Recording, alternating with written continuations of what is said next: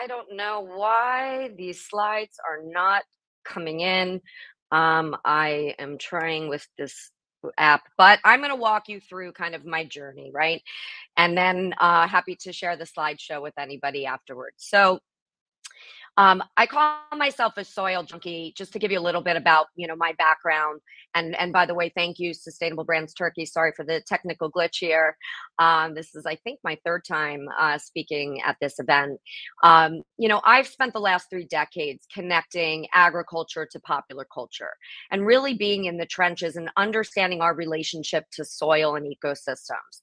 So, as a serial ecopreneur for the last 3 decades, I've worked, from food to beauty to fiber.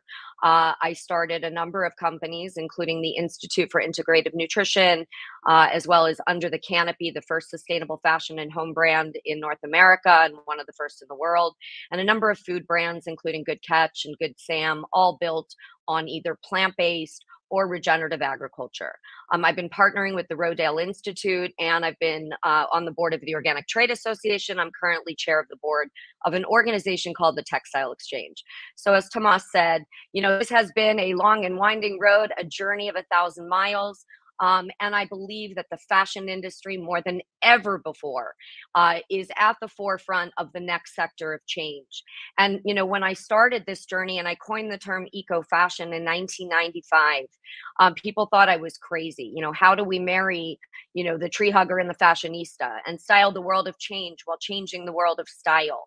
And, looking at fashion as a very powerful vehicle to expand organic and regenerative agriculture. When you have a third of the world's textiles using cotton being a very, very important crop in the agricultural equation, even though it's less than 3% of the world's agriculture, it represents up to 10% of the most harmful insecticides and chemical pesticides that ultimately are destroying soil health.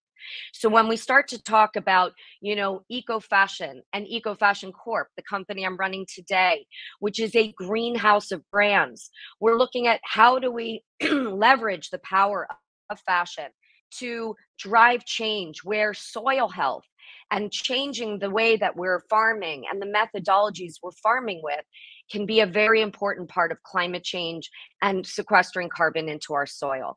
So, moving on, I will just say that, one of my favorite quotes and one that I have really hung my hat in on for my entire career is that we can't solve today's problems with the same consciousness that created them, right? We have to climb that ladder of consciousness. We have to be thinking differently about the choices we're making. I wrote a book called Eco Renaissance, co-creating a stylish, sexy, and sustainable world. And through that book, I really identify 5 key pillars of driving change: collaboration, consciousness, community, creativity, and connection.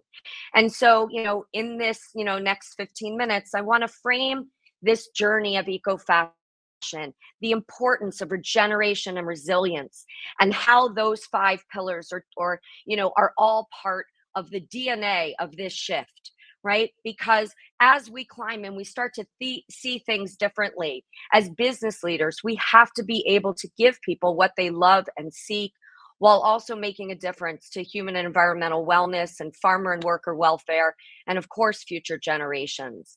And people, when they think about their fashion and their clothing, and they're thinking about, the department store, the stores they're buying it in, and they don't realize that it starts at the farm when it's made from cotton. And so there's a lot of work that we need to do. But what's really exciting for me is all these years in, the world, the industry, the $3 trillion global fashion and textile industry is finally waking up. The problem is that this industry is very broken. It's very siloed.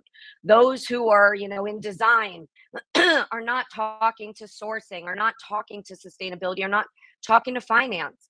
This has to be approached like a holistic ecosystem. Everybody has to be at the table, right? And through, looking through the lens of, it's not about doing less bad anymore. It's about doing more good. We all have to play a role through every one of those departments. So when I started MetaWare, which is the turnkey manufacturing platform in EcoFashion Corp, it's to meet brands and retailers wherever they are and help them on this journey, help them get into the trenches of the farms. We started a farm project called Reset, which stands for Regenerate the Environment, Society, and Economy through Textiles. And one of my favorite numbers is 11 because it really means 1 + 1 = 11. We are exponentially stronger together than apart, from local to global, from the farmers in Turkey or India or in the US, all the way to all of the manufacturing and supply chain partners, all the way through to the brands and the retailers. We all need to work together to build win-win business models, right? Where just like in Maslow's hierarchy of needs, our first basic need as human beings is food, what we put in our bodies. But with fashion and textiles, it's about what we put on our bodies, right? The skin is the largest organ in our bodies. It's the primary organ for absorption, right? And soil is the skin of the earth. It's very metaphoric, right? We have to protect the skin of the earth because it's meant to sequester carbon out of the atmosphere. And when it's broken through all the chemical agriculture, especially in the cotton industry, where the misconception is, well, we're not eating it, so it doesn't matter how much we spray it, doesn't matter, how many chemicals we put on it because we're not consuming it. Well, we are. 60% of a cotton plant is going back into the food stream, right? So when we think about what we put on our bodies, what we put in our bodies is very much connected to that from the standpoint of cotton. And when we look at, the magnitude and multitude of impacts that are going on in the cotton industry, we can't turn our backs on it, right? And so that's what's starting to happen is, you have in Turkey, I think 50% of agriculture is actually, or 50% of the land is actually being farmed as agriculture. Cotton is a very important crop in Turkey. I've been working in Turkey for decades, and it's exciting to see some of the regenerative projects that are now happening. But when we talk about regenerative agriculture, right, when we talk about resilience, if you talk to farmers, what they really care about is climate change resilience. They care about making sure that they can put food on the table so their livelihoods are at stake. And so we have to work and elevate the farmers and protect them and look at and remind ourselves that, healthy soil means healthy plants. It also means healthy people. Right? So we have to work with nature, not against it, by restoring soil health, protecting farmer livelihoods, addressing climate change mitigation, protecting the biodiversity in the soil, because that's all part of the immune system that's within the soil. And when you have 80 billion garments a year that are being produced, releasing carbon, and you have, as I mentioned, a third of the world's textiles being made from cotton, and 60 million people in the garment industry, that touch that industry, 70% of which are women, we can't ignore the fashion and textile industry. You'll see statistics vary, but depending on if you include agriculture, if you include transportation, which are very fundamental, as mentioned, into the textile industry. But, up to 8% of the world's carbon footprint is coming from the fashion and textile industry globally. So we have to look at every single touch point in our supply chains, but we have to start at the seed. Remember, if you talk to a farmer, the seed represents life. It is that seed that we bring up our supply chain all the way to that finished product. So it's not just about looking good. It's about feeling good and doing good in the world. And it's about understanding the symbiotic relationship between humans and our environment, that what we breathe out, nature breathes in, and what nature breathes out in oxygen, we breathe in, and we have that interdependence. And I'll never forget when I took a Target buyer to my farm project Reset in India before COVID happened, and she was literally crying. 30 years she's been buying sweaters and has never actually seen raw cotton. And we lose sight of the fact that every choice that we make has a relationship to the earth, right? It's like water for chocolate. It is the energy within everything that's in, on, and around us. So we have to redefine, we have to redesign our sourcing and supply chain models. We have to think about accountability and not just storytelling, but connecting source to story so that we're story doing. And, when we talk about the fashion revolution, which was a movement started in 2013 as a result of the Rana Plaza factory collapse, and, it really woke a lot of people up to who made my clothes? What's in them? How are they being made? Right. And that's such an important question to ask because, it used to be that we just listened to fashion and beauty advertisements and we saw the magazines or what are the models wearing, and we didn't think about these things. But we have the power. It's no longer, about staying ahead. It's about not being left behind. It's no longer a choice. It's an imperative that we vote with our dollars, that we think about the impacts and the proliferation of chemical, water, waste, energy, these impacts that are happening that are polluting our air and water, resulting in the fashion industry being the second largest polluter in the world, second to coal. Right. So in my book, Eco Renaissance, I talk about creation. That is a really important fundamental of this entire movement, because through the lens of design, we can change the world, right? That we are all creators. So we have to co-create and design a different kind of reality where we can create better systems that are resilient, that are regenerating, not just even sustaining anymore, but across categories, across distribution channels, different price points, connecting that source and story where we can go from local to global.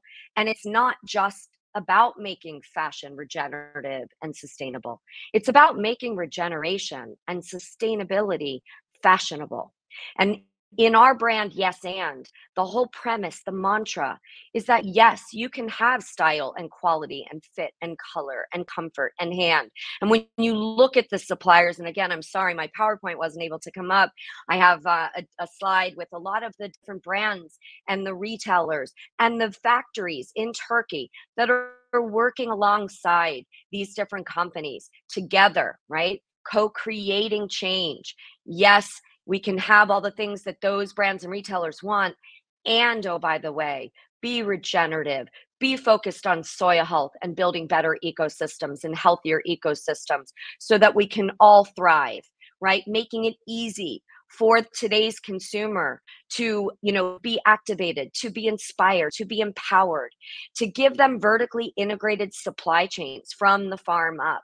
One of those big stigmas that oftentimes comes with the fashion industry is, well, if we're going to do things more sustainably, it's going to cost so much more money, right? So I can't afford it. Otherwise, I would do it. The whole premise of Yes and this movement has to be built on leading with design. And then, oh, by the way, it's also regenerative, circular, organic, low impact, ethically made and created, so that you're not posing the why would you buy sustainable fashion? It's why wouldn't you? But by creating and co-creating supply chains that are vertically integrated, literally from the farm up, we can pass that added value on. We can pass those efficiencies on so that we can be more competitive on price. So we can take that question away from why would you support or buy organic or regenerative or sustainable fashion and turn that into why wouldn't you? Because you can have everything that you want. And which is one of the reasons I've been going on. There's a TV channels in the United States called QVC or HSN. I've been going on these programs. And again, I had some photos to show you, educating and connecting and showing consumers that this is fun. It's cool to be conscious. And fashion, it doesn't have to be so scary, but there's so much power that we have, and there's amazing, amazing efforts going on, unlike ever before, which gets me so excited. And the next pillar in the Eco Renaissance is community, right? Because business can be such a force for good, and now there finally is unity in the community. At the Textile Exchange, we have almost 800 members, the biggest companies in the world, all at the table, talking about regenerative agriculture, talking about how can we reduce our collective carbon footprint by 45% by 2030, coming together. You look at 7,400 B Corps now around the world in 161 different industries in 92 different countries. And we all have to come together to hold hands, even with government. And there is government policy coming now in the UK, in Europe.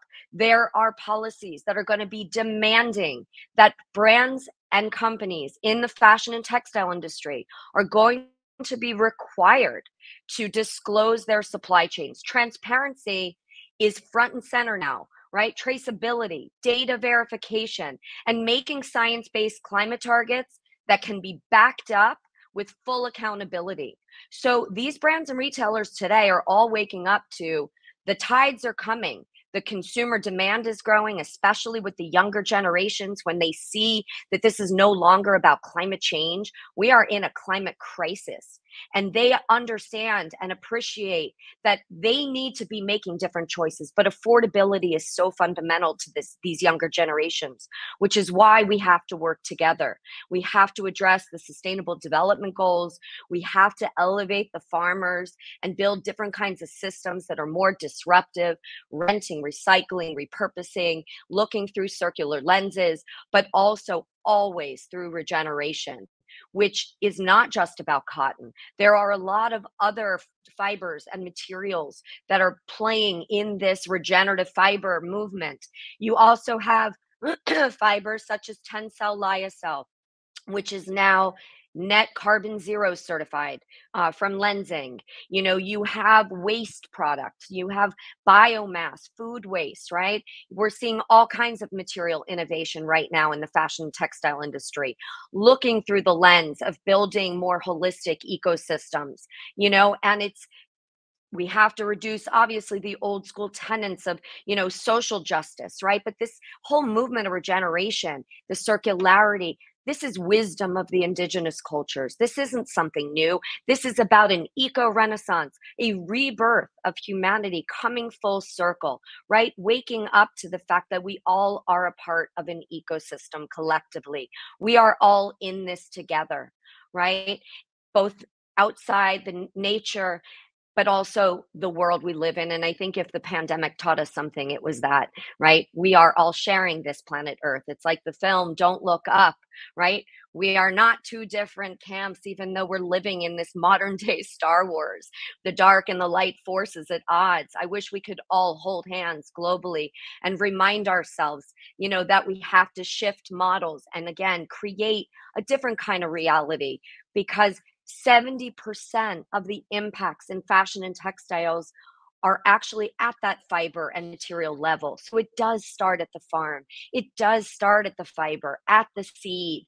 And so another layer of this that is really fundamental to connect source to story is integrating technology. This is really a big new frontier in fashion and textiles, driving resilience and regeneration as well, which is that this new frontier of technology, whether we're talking about on demand or 3D sampling or creating efficiencies around, virtual and AI intelligence, and we're getting into blockchain technology where we can actually connect through QR codes, soil data, and studies on carbon and water retention and wages and waste, and bring that data up the supply chain to a finished product. So if that end consumer just wants to wear a beautiful shirt or dress and feel good about it from the way it looks on them, and they don't want to know a thing, they have that choice. But if they want to know the what, the why, the where, the how, and really, feel that what they're wearing, what they're choosing can make a difference, they have the ability to scan that QR code and learn about the farmers and the workers that are making their products, learn about, the impacts in soil, learn about how we're all together making a difference, and, focus on that ESG data, both environmental, economic, social, it all plays a role in driving change. And I'll just say, with Margaret Mead's quote, which, Never doubt that a small group of thoughtful, committed citizens can change the world. Indeed, it's the only thing that ever has. And so we all have to come together. And I'll just leave you with a couple of, my favorite additional quotes and why, this movement is so important. And we're relatively speaking just at the beginning with fashion and textiles, even though, as mentioned earlier, I've been doing this for 25 plus years, driving this change. But I think we're right at that tipping point now. And remember that work is love made visible, right? If you love your work, it's not work, it's love. And we're all in this together. And, I think one of the things I've always appreciated about working in Turkey is that sense of community, that sense of awareness, and, this understanding that, traceability, that innovation, verification, and ultimately collaboration is really the key unlock that's going to drive change in the world. Remember, alone we are smart, but together we are brilliant, right? And so together we have to set carbon reduction goals, a net zero vision, and engage and empower all of our stakeholders from farm to finished product along our supply chains. And remember that we do not inherit this land from our ancestors. We borrow it from our children. And as a mother, remembering that the seed represents life and protecting our children's futures, I've never been so, rattled than I am now watching, the earthquakes and the tornadoes, the hurricanes, the floods, the fires.